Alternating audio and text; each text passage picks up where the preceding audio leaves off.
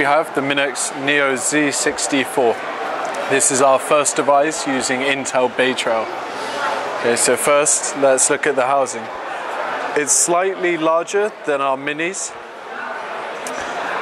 and it also comes with a power button, unlike our mini devices. So also we have the SD card, which can handle up to 64 GB. We have 2 USB ports, 1 microphone port, HDMI ports, Ethernet, and the DC power in. We also have the external antenna. This is our strongest single band antenna we've used. It reaches up to 150 Mbps. So in terms of streaming online, this device is very capable.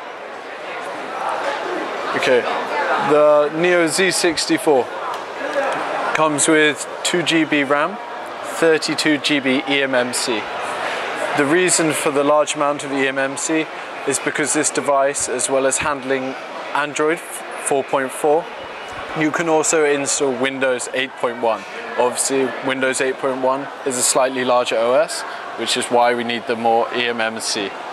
Okay, then comes with the 10 to 100 Mbps Ethernet, Wi-Fi, as already mentioned, Bluetooth 4.0, HDMI 1.4, and the audio jack as mentioned.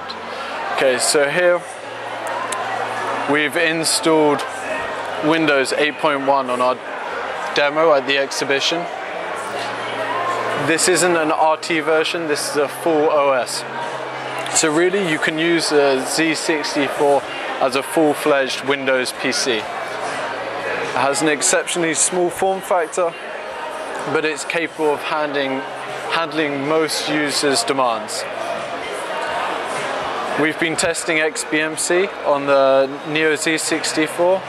Obviously the Windows version has been developed much longer than the Android version, so it offers many more features and settings, and the eMMC is therefore very strong on the Neo Z64.